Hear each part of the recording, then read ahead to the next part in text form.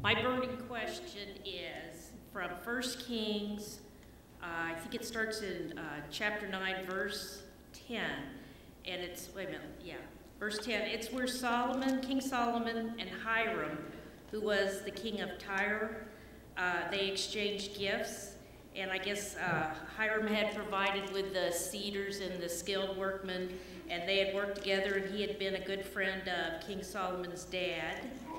And then I think it says that at the end of a long period of time, like maybe 20 years, Hiram the king of Tyre had supplied Solomon with cedar and cypress and gold as much as he desired, that King Solomon then gave Hiram 20 cities in the land of Galilee.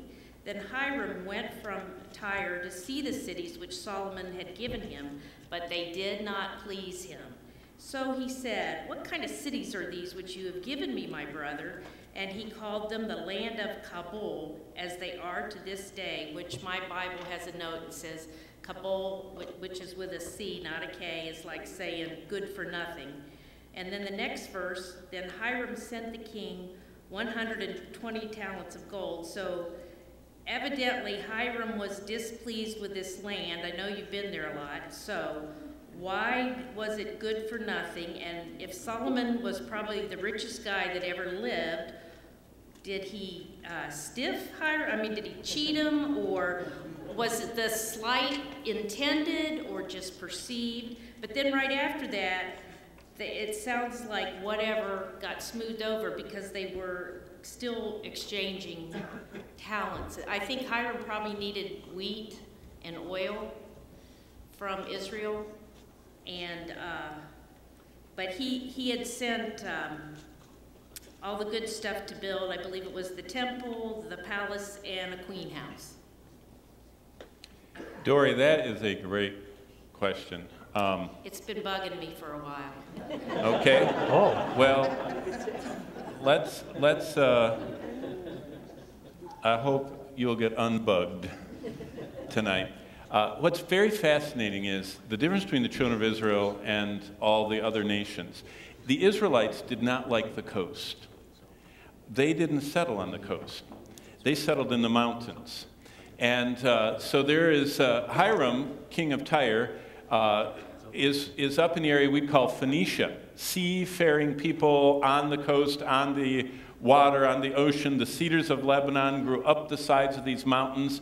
It kind of looked like if you've ever been on US 1 in California, you know, going up Big Sur and all that. That's what Hiram was used to. He was used to the constant ocean. I mean, they floated the trees down to Joppa and all of that. So Hiram and Tyre, think, you know, ocean coast, think, you know, Big Sur, California, New England, like that.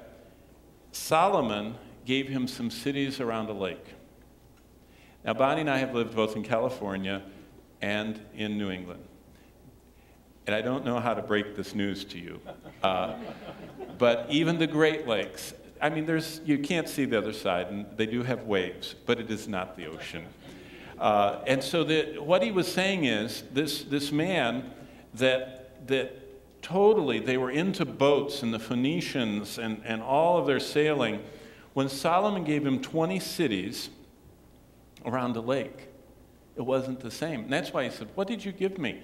And I think it's just preferences. I mean, Dory, what I would say is that just like the Jews, today, most of the Jewish people in Israel live on the coast. I mean, they're just on that coast. They love it. And of course, there's 600,000 of them in Jerusalem, but the rest just love the coast of Israel. So the geography is, this was an ocean guy. This was an inland, mountainous, you know, not by the water kind of guy.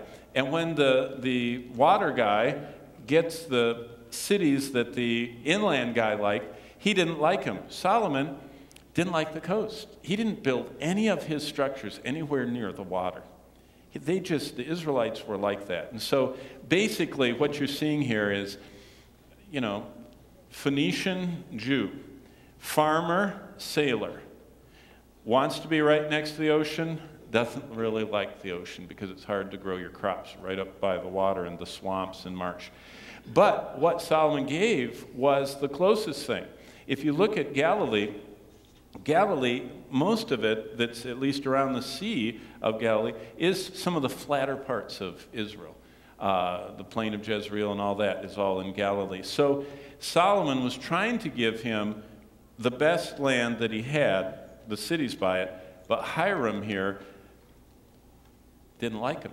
So Dory, wherever you went back there, I would say it's just preference. And as you see in that last verse you're talking about, 120 talents of gold, 1 talent of gold is between 60 and 100 pounds. 60 pounds of gold is 1,000 ounces. An ounce is what's it up to, $1,200 these days? He gave him, $100 million. I mean, so they're good friends. I'd say, 120 talents of gold, it wasn't stiffing. I mean, Hiram was very gracious for all the food Solomon sent. Solomon gave him the best of the cities he could offer. Hiram didn't like him. So can you sleep tonight with that? And I would say that that's something to notice, that the Philistines also love the coast. If you look at the 5 cities of the Philistines, they're right by the coastal land, and they had those chariots that would go zipping up and down the flat lands. The Israelites lived up in the mountains where you couldn't get the chariots, and they liked it up there. And God kind of protected, that's part of their isolation, that they stayed up there and they were not whizzing along the coastal route. And it wasn't until Solomon who went down and conquered the coast. Actually, Solomon enlarged down to take over the Via Maris and put tax booths up. But I think it was part of the Lord's protection.